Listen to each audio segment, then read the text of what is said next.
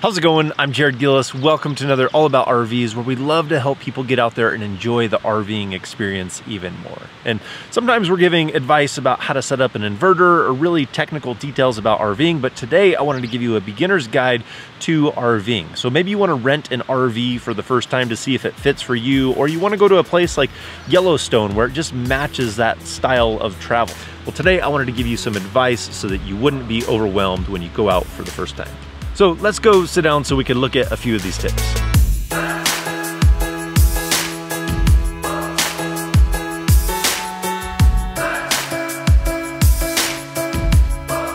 Okay, to start off, I'm gonna try and keep it simple, but there's gonna be a lot of information that we're gonna try and pack into this video, but we're gonna try and keep it simple so you get more of the overview. If you wanna see more information about some of these topics, you'll see some cards pop up so that way you can dive more into that topic. But let's give you a good overview of what you would want to know going out on an RV trip for the first time. I don't wanna dive too deeply into all the different types of RVs that are out there for you to rent, but it's best to be able to pick your style based on a few things that you want to consider. Number one, how many people are going to be going with you? That's going to dictate the size of the RV that you need to select. Number two, where are you going to be going? Are you hoping to go off-grid? Are you going to be going to campgrounds?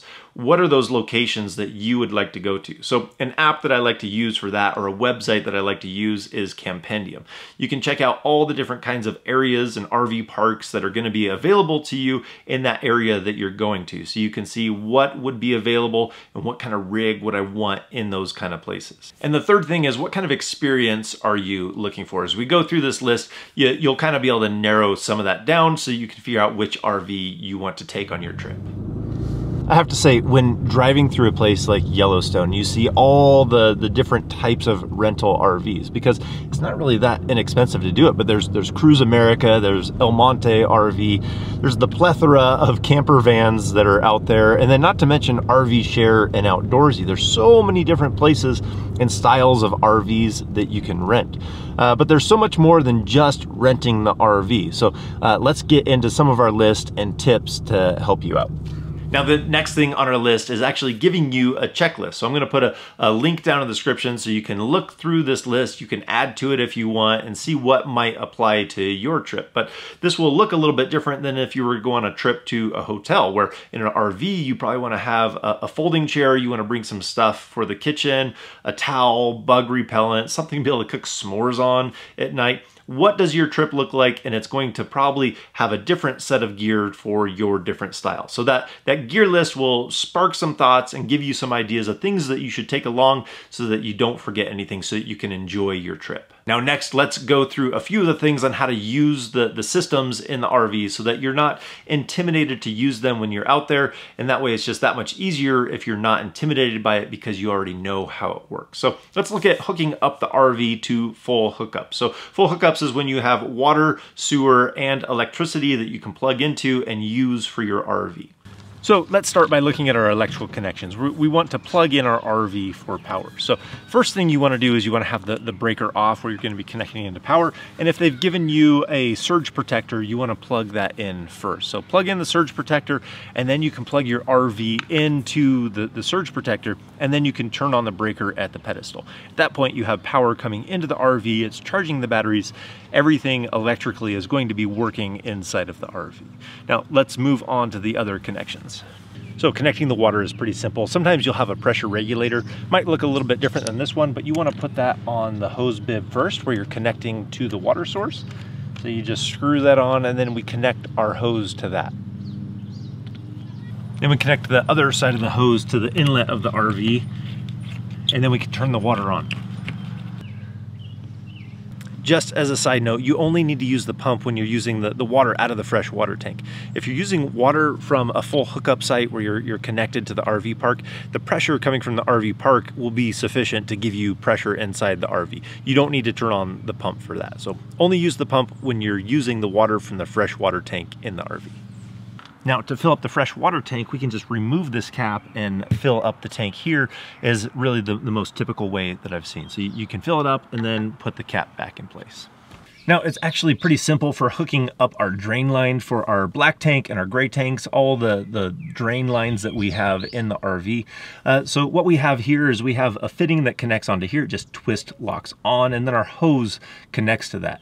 Then the other end of this hose has an adapter that usually threads into the sewer connection down there, and our flexible hose connects to that. So that's the hose. It's really not that difficult to set up. Then we have the support that we can put underneath the hose so that the hose drains properly. It's sloped that way. Now, if we want to empty the tanks, it's really not that difficult. You want to start with your black tank. It's going to be the largest valve on here. So we open up the black tank now that everything is connected, and we allow everything that's in that black tank, that's everything that the toilet drains into.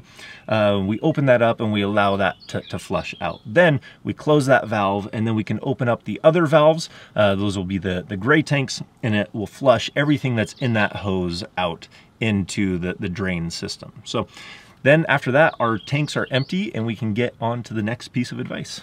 Now, if you plan to use the RV off-grid instead of being in a full hookup campground, then there's going to be a few things you want to do to prepare before you get out there. First off, if you want to have water when you get out there, you want to fill up that fresh water tank.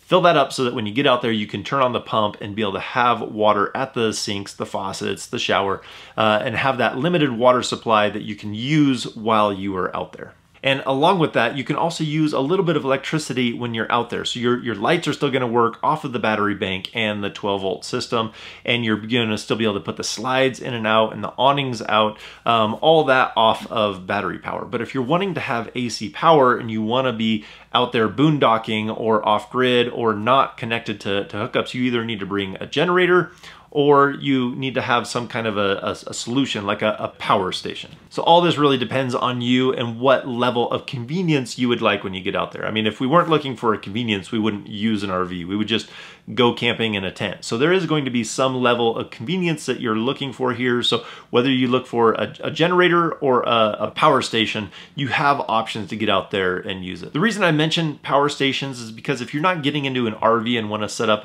an entire solar setup because you're renting an RV, you might want to have a power station so that you can use power when you go out there, and it has other uses for other trips down the road or emergency backup at home. But it's just something to consider when you go out there if you're looking for a little bit more power, and there's all different kinds of levels. Some are able to run coffee makers and hair dryers, and some are just be able to charge up camera batteries and a few things like that. So you can look at all different kinds of levels and degrees of what kind of convenience you would like when you go RVing. When it comes to actually getting behind the wheel in the RV, there's probably just 3 simple things that I want to be able to share with you so that you can get started in this. There's so many things you can say and so much advice that you can give to RVers, but if you keep it simple, those things might stick. If you give too much information, it just gets lost in the amount of information. So number 1, I would want to say, take it slow. You want to slow down on your RV trip. It's going to take longer. The larger your vehicle is, it's going to take you longer to get where you're going. So don't try and have a race against the GPS. Just take it slow and enjoy it. And taking it slow also means giving a little bit more distance than you're usually used to giving when you're driving. These things are going to be bigger than you're used to, so slowing down a little bit, giving a little bit more space is going to make it that much safer and more relaxing as you drive. Number 2 is pay attention. You want to pay attention to the size of the RV. For one, you're going to have a much taller vehicle typically than usual, and you want to know the height of that RV so you don't try and go under something that's shorter than what your RV is. You also want to pay attention to when you're going to be arriving at your next location. It's better to get there when the sun is still up. It's going to be a lot easier to set up. The third thing is to watch your turns. It's best if you can be in like an open parking lot or somewhere large and spacious where you can start to make some of those turns and see what it's like as you drive. You can make those turns a little bit wider, or some would say that you can pull into the intersection a little bit farther before you start making that turn, because those back wheels are going to clip in just a little bit, or your back end is going to swing out a little bit more. So just give a little bit more space when you're making those turns. It's a good idea to give a quick look in those rear view mirrors to make sure that you're going to clear whatever you're going to be going around. So those are the three things to remember when you're driving the RV: to take it slow, pay attention, and to mind your corners. I'm gonna leave it open to a lot of the veteran RVers that watch this channel to leave some advice down in the comments, but please keep it simple. And I think some of those comments and some of those things from veteran RVers could be really helpful for a lot of people out there. So I think that's gonna do it for today. I hope this little crash course gives you a little bit more information so that you can feel confident getting out there and to go RVing and not be intimidated by it. So we have a lot more information about RVing on this channel. So if you'd like to see more videos about RVing, hit that subscribe button. If you like this video, give it a thumbs up. If it helped you out, give it a thumbs up.